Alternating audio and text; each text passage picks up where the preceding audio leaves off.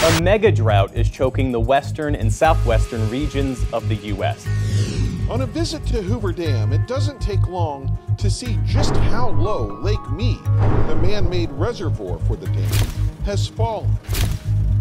In early June of 2022, a body was discovered in a barrel at the Lake Mead National Recreation Area just south of Las Vegas. Officers are solving the mystery of the man in a barrel found a week prior. It's being investigated as a homicide. A few weeks prior, in late April of 2022, an original intake valve used to provide water to the city of Las Vegas was exposed for the first time since 1971. For the first time ever, the valve was sucking only hot desert air when it should have been allowing water to flow into the city. Now, while these two occurrences might seem serious, there's a much bigger prize at stake, one that endangers the survival of close to 30 million people.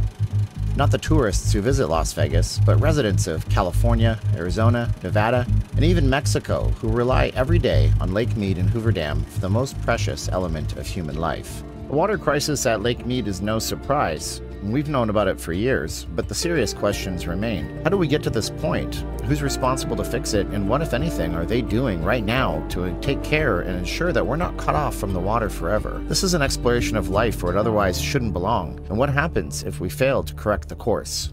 This is the story of the crisis at Lake Mead.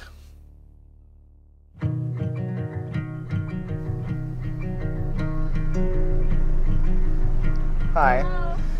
I just wanted to go in for like an hour. Is it $25? No matter what, right? Okay. Well, I thought there'd be a lot more people, but... They're mostly going down on the Mojave side due to the lack of water. I'm here for that, so I'm trying to see the lack of water. I'm making a documentary about this, so... Oh, really? Yeah. So those 6 words, she just said it. Due to the lack of water. Lost 2 of our boat launches over here. So now, right now, we only have Hemingway. So what led us here? And who's responsible for this? Who's actually going to step in and fix it? And those are the questions I'm hoping to explore and shed some light on in this short film. And I have to admit, I think the last time I had visited Lake Mead itself was as far back as 2008. And I remember being interested in history at the time, but you never heard anyone talk about the water level as much as they do these days. So I think to better understand the present situation, we have to take a look at the past.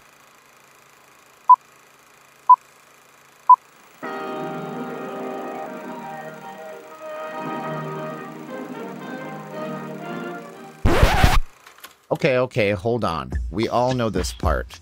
This is the part where during the 1930s, the Hoover Dam was constructed. Lake Mead was created, and the water needs of what would become tens of millions of people in the southwestern United States were suddenly magically satisfied. But the real story starts before that, a long time before that. For thousands of years, the Paiute tribe called southern Nevada home. Then in 1829, Spanish explorers discovered the Las Vegas Valley and its springs that bubbled up from the ground below. By the mid-1860s, more familiar names like John C. Fremont and Kit Carson had come through the area, and as more settlers came through and decided to stay in Las Vegas, the city's population exploded. By the early 1900s, plans to capture and harness both the water from the nearby Colorado River and the subsequent electricity a hydroelectric dam would provide had started to materialize. And in 1922, the U.S. government stepped in, forcing the 7 states along the Colorado River to sign a pact sharing the water rights in the future, something that will play a big part in our story going forward. So by 1928, U.S. President Calvin Coolidge signed a bill authorizing the construction of the dam itself in what was known then simply as the Boulder Canyon Project Act. At a cost of $165 million, or an absolutely mind-numbing $2.8 billion when adjusted for inflation. Yeah, that's right. With inflation, the price of the Hoover Dam cost about as much as a modern-day NFL stadium to build. The real work on what would become the Hoover Dam in Lake Mead was finally ready to start.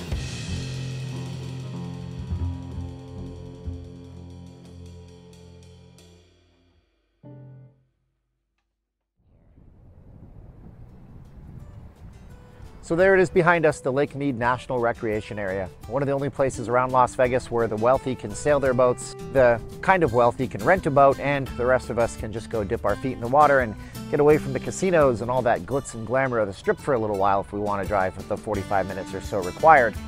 Well, what happens if this becomes a dead pool? What happens if the water doesn't come back? How did we get to this point? Who are the people in charge for making these decisions? What is a mega drought? So many questions that remain unanswered. We hope to explore what would the consequences be if this really did dry up. I'm Steven, I'm not leaving Las Vegas, and this is an exploration of the water crisis here at Lake Mead. Change your watering clock to 1 day a week or pay fines. This isn't kid stuff, it's the law. So, obvious point aside, Las Vegas is in a desert, the Mojave Desert to be exact. And yes, it is very dry here. But is it more dry than usual? Well, new tonight, Nevada could be getting the squeeze next week when it comes to water use. California and Nevada are part. The first thing you notice is this white line. That's where the water used to be. Apparently, the answer to that is an emphatic yes. So when you hear the term megadrought, you sort of reject it at first. This must be just another one of those catchphrases, you know? Someone came up with it in order to scare us, to get clicks on articles and views on videos. The harsh reality, however, is that in scientific circles, the term megadrought is used to describe a period lasting over 20 years where there are severely dry conditions. The first whispers of the term drought started to surface around the early 2000s in newspapers here in Nevada, and as far back as the early 1990s in California. Historically, Lake Mead was filled up for the first time in 1935. Water levels were at 700 feet in February and 900 feet in December. But it's around the turn of the millennium that things start to go downhill. From 1,214 feet in January of 2000, the water kept up a steady decline until 2022, and its present-day low of 1,050 feet this year. When you visit the lake, it's clearly evident that the lack of even just a few hundred feet of water makes a big impact on the area. Just take a look at the landscape. You can clearly see the old tree line where the flora used to be. In a sort of twisted look at what was and what could be, we can see down at the docks fish coming up to be fed, boats moored and waiting for their owners. But all this begs the question as to what happened, and for that, we need to do some research on the population of the area. There is probably no single area holding so much of charm and beauty and the good things of life as Southern California. Between 1940 and 2020, the population of 3 states came to encompass nearly 16% of the entire population of the United States of America. As Americans became upwardly mobile and were told to see the USA in your Chevrolet, they pushed westward, settling in California, Arizona, and Nevada in that order. Between 1940 to 2020, the population in these 3 states rose from 7.5 to 49.5 million collectively, and water has had to keep pace every step of the way. Along with the population explosion came concerns over water use, but really what that's amounted to is a session of good old-fashioned Russian roulette, with states in the region constantly banking on there being enough snowpack and rainfall in the Rockies to keep the lake full and allow them to carry on without any restrictions. With Nevada and Arizona imposing various laws and restrictions over the years, efforts were at least being made to try and mitigate the resource. But what about California? Now wait, hold on, stop for a minute. My wife and I absolutely love California. San Diego is our go-to vacation spot, so consider this a disclaimer with what I have to say next. You see, while Nevada and Arizona have been fighting for years to conserve water, the Imperial Valley Irrigation District has remained the largest water user of the entire Colorado River. This district in California, as far back as 2010, was regularly overdrawing its share of water from Lake Mead. And back in 2010, the same Imperial Valley Irrigation folks saw fit to freshen the dead Salton Sea for no reason other than just to make it look better, just as Lake Mead was hitting an, at the time, all-time low level of water. So it seems to be these sorts of overruns and complete blind spots in the government that lead to poor water management at a time when an explosion in the population, combined with the need to keep the water levels consistent, meant that any little change to the system could throw it severely off balance. But then again, does anyone even care? In 2015, then California Governor Jerry Brown imposed statewide watering restrictions for the first time ever. Current Governor Gavin Newsom has doubled down on these with harsher measures in 2021 and even 2022. So at least they're doing something. Still, people either cannot work within the restrictions or simply don't care, as evidenced by the fact that water use in the Golden State has actually increased from the year before. If politicians are doing the same thing they always did with poor results, always expecting a different outcome, isn't that the definition of insanity? Okay, then you ask, what exactly does the future hold? A more recent plan, simply called the 500 Plus Plan, aims to keep an additional 500,000 acre-feet of water in Lake Mead every year. This is on top of the 533,000 acre-feet Nevada and Arizona have already committed to protecting. Now, that might sound really impressive until you learn that Lake Mead can hold a whopping 28.83 million acre-feet when full. The best option to many is desalinization. That's turning salt water from the ocean into drinkable water, if you weren't already aware. In May of 2022, a California panel unanimously rejected a plan. The reason? Environmental justice groups opposing the project for what it could do to the marine life along the coastal regions of the Pacific Ocean. However, not all hope is lost. If the 500 Plus plan does move forward, it would keep things in check, at least for a little while until 2026, when hopefully cooler heads can prevail. We can formulate a plan that doesn't involve what environmentalists claim would be the culling of marine wildlife, and we can finally find a solution to keep the water flowing and the life in the desert constantly blooming.